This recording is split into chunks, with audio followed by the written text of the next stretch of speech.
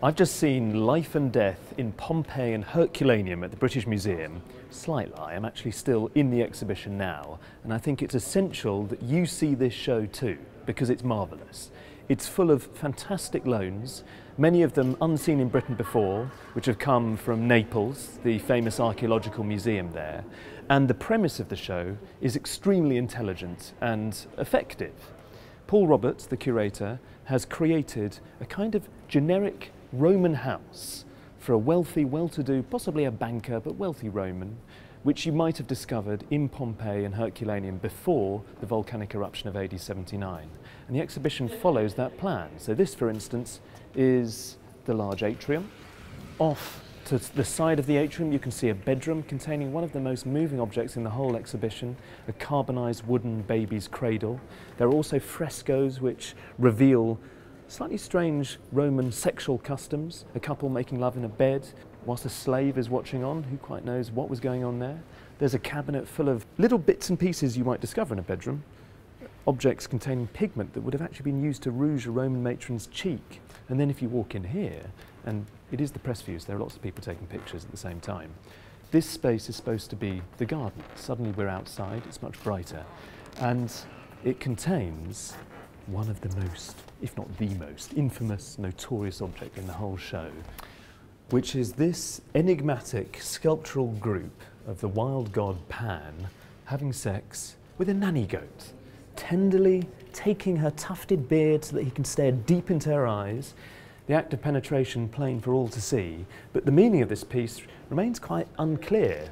I say enigmatic because we don't really know what function, if you like, this served in antiquity.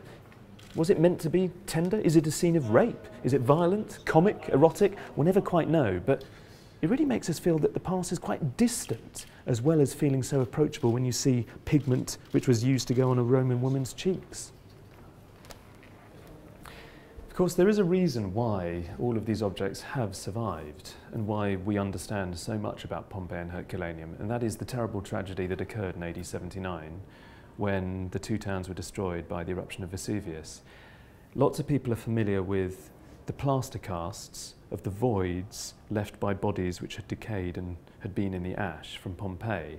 But there's another, well, this is actually a person. This is a real woman's skeleton, which was discovered in the villa of Oplontis near Pompeii, and it's been cast in resin. And it's very, very difficult to look at, because when you actually get down and see her face, it's a grimace of pure pain and anguish, and it's a reminder of the sombre context for this show. It's why it's called Life and Death in Pompeii and Herculaneum.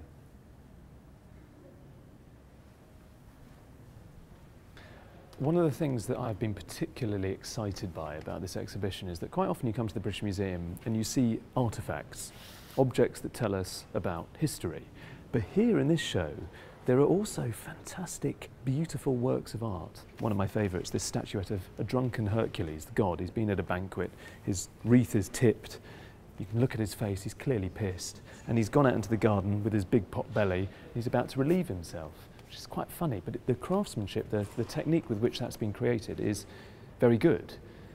There's a garden room with frescoes of this lush vegetation, which is transporting, which would have been perhaps in a study, but it immediately takes you into a realm of the imagination.